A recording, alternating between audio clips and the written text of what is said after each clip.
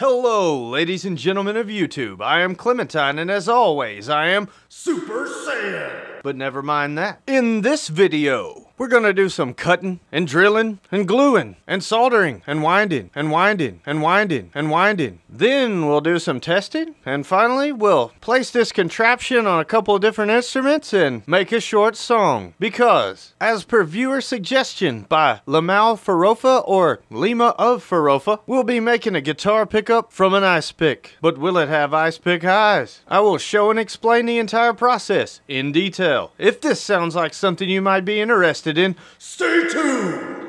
Roll that beautiful bean footage.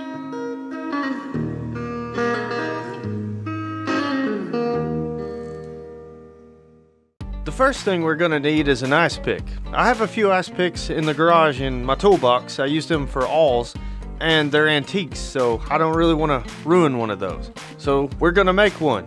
This is a broomstick that has been cut down to about 3.5 or 4 inches and a big rusty nail. We'll take a coping saw and cut the head off of that nail and then drill a hole in the handle. But what good is an ice pick if it won't stab something?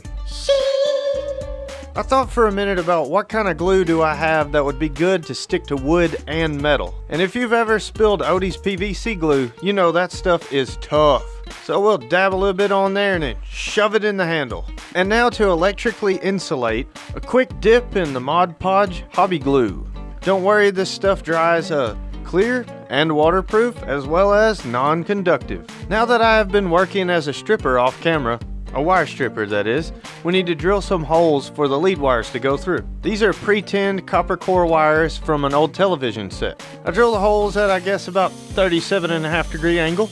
Now I'll fish one through there, and I meant to use the orange wire, but I used the black wire, as the center of the coil is often the positive, as the outside winds being negative will create a Faraday around the coil and the pole piece. And now to wrap some 42 gauge polyurethane coated magnet wire or copper pickup winding wire around our lead wire. And yes, I know my fingernails are dirty, that's grease. I've been working on an old Honda that I bought broken to fix it up. I've been known to do that from time to time. So we'll use this big industrial soldering gun to make sure that wire gets on there, burn all that poly off for a supreme connection. Some guy on Facebook asked me to please clean my iron, so I did that. This tip is made out of a piece of copper 10-2 house wire. By the way, it lasts a lot longer than the store-bought industrial soldering tips. Now we can pull that wire into the handle and bend over the solder joint away from the pole piece.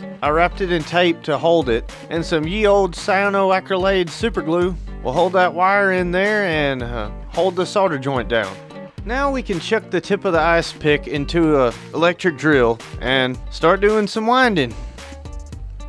And winding, and winding, and winding, and winding, and winding. The reason that this will take 5 forevers is because a regular pickup has like maybe 8 inches of circumference around the bobbin, and this is just straight onto a pole piece. So it's just taking like a 1/4 inch at a time every wind. So after about an hour, I'd had enough of it and I just broke the magnet wire and figured if it's not strong enough, I'll run it active or use a boost pedal. But spoiler alert, it ended up working great. I didn't have to do that. After soldering the other wire and fishing it through, I decided I might want to check resistance on this coil to see how weak it really will be, or if it actually works at all. This is a strange design and it could have shorted somewhere, but I got about 1.3K or about 1340 ohms, and that's a whole lot better than I thought it would be. Now I know I can glue the other wire in as well as the solder joint, and I decided to use something new that I've never seen before. I potted this coil with school glue, like Elmer's glue. I know it's sticky and it dries hard and clear and is also non-conductive, so this should work out pretty good. Okay, so now that it's dry and clear, I'm gonna hook it up to the amp, temporarily install a 60mm neodymium magnet using a piece of black plastic that comes in the brick of magnets to protect the magnets from breaking each other to keep it from scratching the coils and shorting them out. Now let's grab this little mandolin and see if it works. And it does.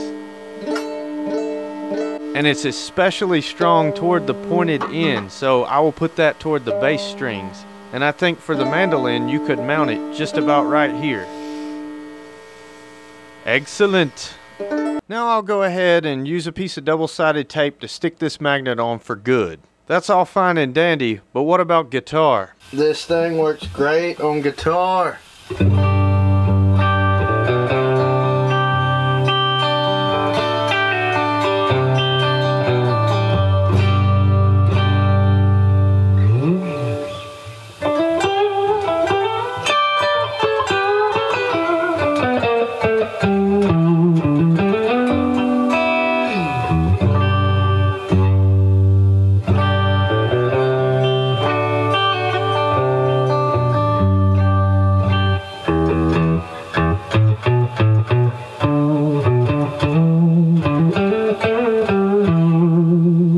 No ice pick highs, really.